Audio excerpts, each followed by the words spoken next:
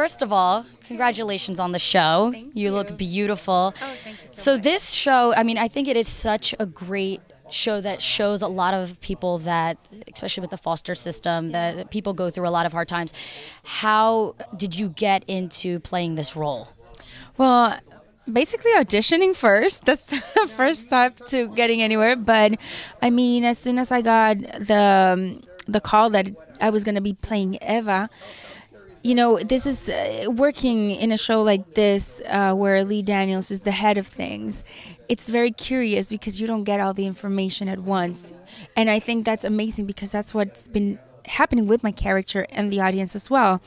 Little by little, we're unraveling this girl and we're giving bits of information so people can start to just build her up and discover who she is. So a lot of it is surprising and there's a lot of mystery around her. And I think that's the beauty of it. You never know what angle she's coming from. But at the end, and I think it's safe to say now that, you know, she's got her agenda and she is not shy to work it and get there. Now, would you say that this is, you know, how would you compare this show to the industry in real life? I mean, I guess everybody has their own journey.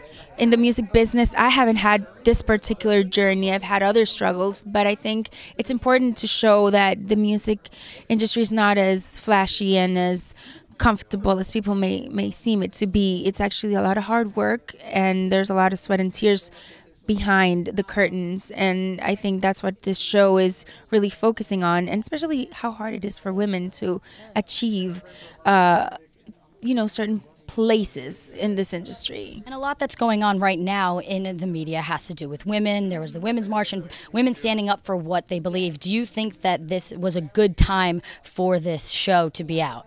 I think it's always a good time to show women empowering their talent and their work and getting, you know, together to achieve things. I think we're still in that place, sadly enough, in history where we're still not on equal terms. So as much light as we can shed on it, the better.